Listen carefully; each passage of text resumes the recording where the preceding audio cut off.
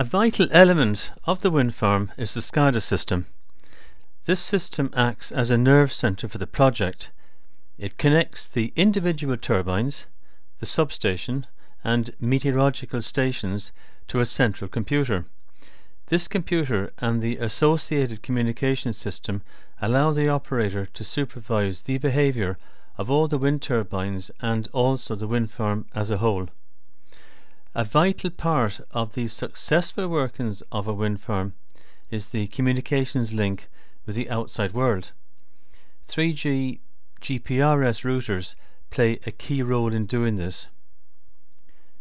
Power quality is very important and checked periodically through either a GSM circuit switch data connection or GPRS Edge 3G technology.